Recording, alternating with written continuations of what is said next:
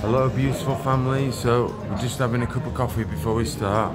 We've got our boards with us, and I just wanted to address one thing. If you want those stickers, send me an email and me and Brother Mark will share the load of posting them off to you, whether you're in the States or in the UK. If you want those stickers, hold on, these stickers, are you ready? Jesus Christ is coming. He's coming.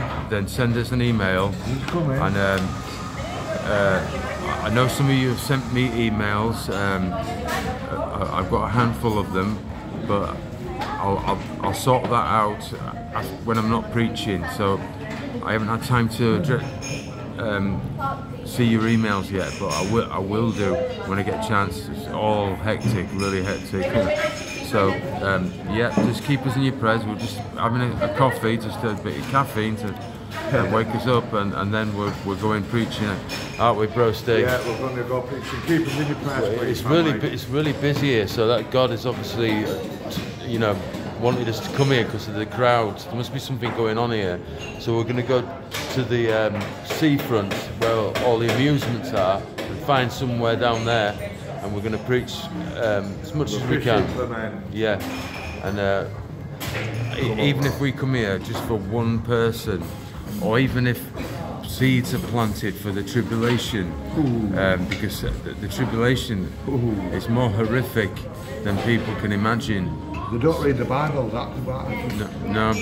And it tells us, it forewarns us, doesn't it? It's so clear that, and evidence that the body, the light of the world, has to be removed before the darkness comes on this world with the Antichrist.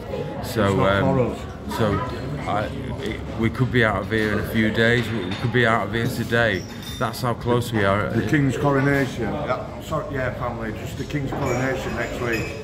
We're going to see who King is, aren't we? The Lord Jesus. Yeah, amen. Yeah. Charles isn't our King. Yeah, Jesus Christ is the true King. So, God bless you all, family.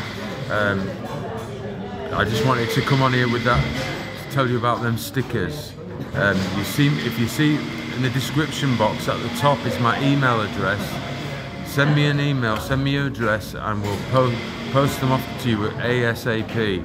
I want to do this quickly because I don't think there's much more time left. So get them.